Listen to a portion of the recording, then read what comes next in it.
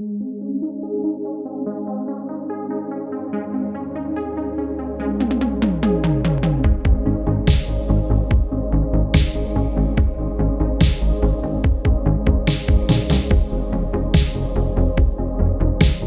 everyone, James Joshua Otto here, and welcome to this new video where I'm going to be doing a walkthrough for you for my track STORMCHASER. Released this a couple of weeks ago, and since then people have just been asking me bits and pieces about how I got certain sounds and how I built certain parts of the track. So I thought it would just be easiest to make a walkthrough video and just talk to you about different parts of the structure that I'm particularly happy with, or that I think work well, or bits that people have specifically asked about.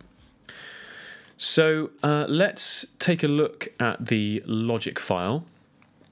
I'm going to start off by looking at the synths here, because they're really the background to the track, and they start the whole thing off. The top three here are just pads, and you can see from the piano roll here that they're just pretty much sustained throughout. This ambient arpeggio isn't actually an arpeggio here, it's just a rhythmic bass line that just gives us a bit of movement at the start of the track.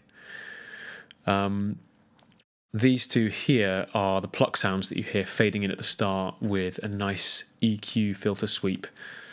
And then we've also got Terraform by Audio Imperia, which is a rhythmic loop instrument, just to continue giving us a bit of movement here. Right, so I'll switch on all the other synth channels and let's have a listen to that opening with just the synths.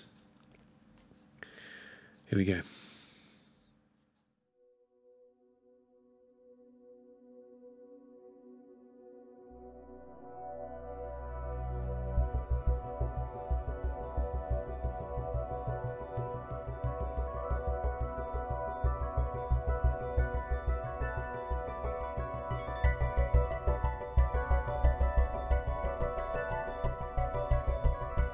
You can hear some of those sounds dipping in and out, and that's because they're side chained to the kick. Side chained to the kick, and that just helps the kick to punch through the mix a little bit more.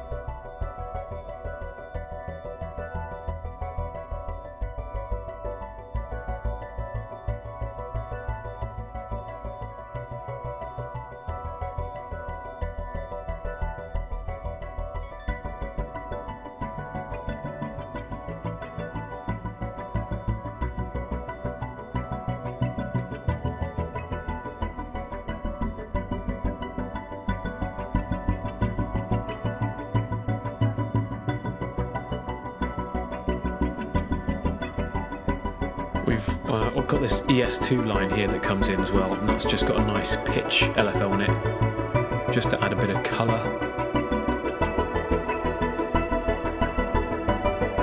It's doubling the woodwinds as well, actually, which you can't hear at the moment, obviously. Cool, so that's the synth parts for the opening section. As I said, they're really just the background here, just providing a nice canvas for everything else that's going on. So for that reason, they don't have too much melodic detail. It's much more about texture. So if the synths are just the background, then let's have a listen to the foreground. In this track, like a lot of my work, it's the piano and the strings that really drive the music. So let's listen to them next. One of the things I decided to do with this track, which I don't always do, but something that really helps, was to write separate legato lines for the strings. It makes it a lot more realistic, and it's one of those programming choices which goes a long way to adding realism and detail to the sound that you make. I'm just going to show you the strings in the piano roll because there's more going on there. The piano is what it sounds like, so probably isn't as useful to see. Here we go.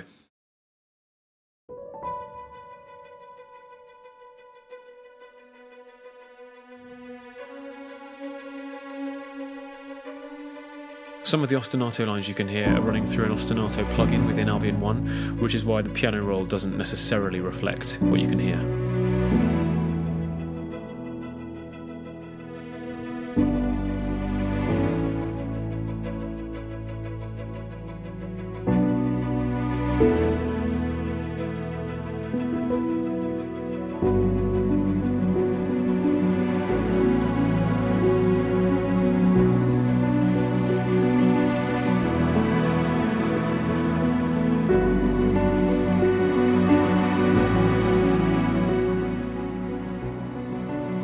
I've got tremolando cello pad, hard right and hard left here as well, with loads of reverb, and that gives us a really nice wide shimmery sound. Really helps with this build.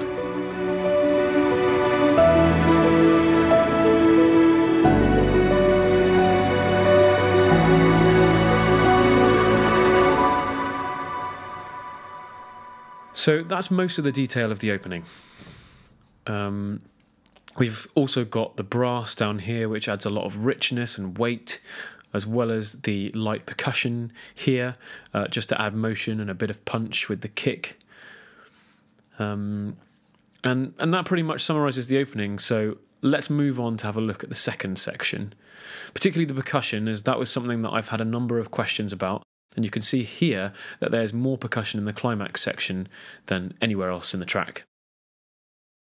So I think we'll start off by listening through this last percussion build, partly because I just think it sounds cool in isolation. But it should also give you more of an idea of how I've constructed this build and the beat and so on. So here it comes.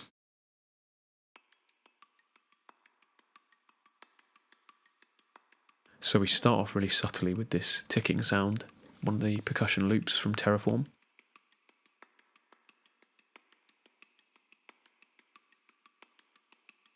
And that just comes in with the strings as things start to swell slightly before the ride comes in just here.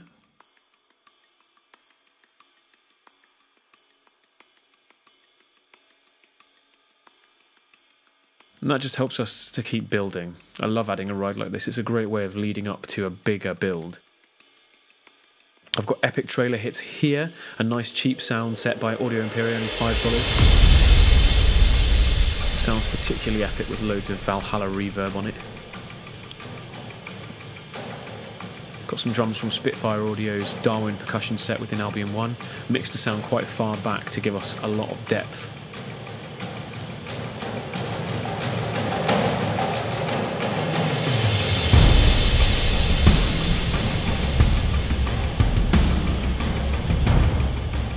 The drum kit you can hear here is the Session LE kit from the NI battery library. Really gives us an amazing beefy drum sound. Yeah.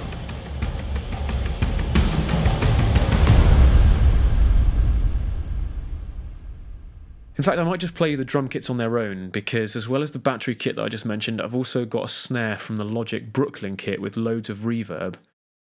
And that really adds to the epic feel. So yeah, just have a quick listen to this.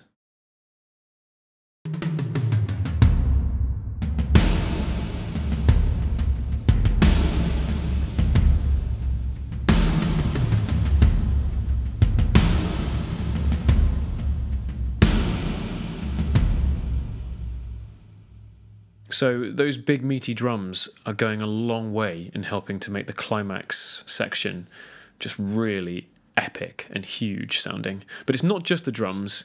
The strings inevitably play a huge role in making this section really soar. So let's take a quick listen to them too. Keep an ear out for the top legato line, which really glues the whole thing together.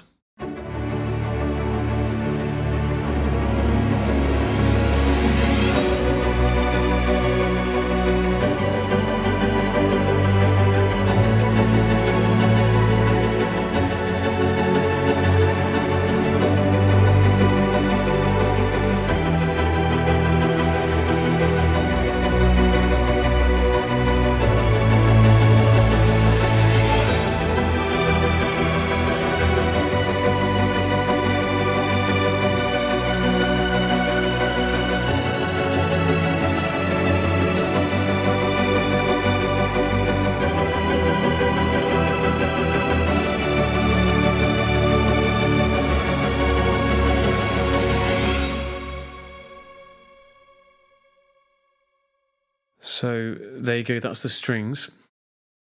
And I think that's probably enough for me to show you, actually. I don't think there's much more I could say.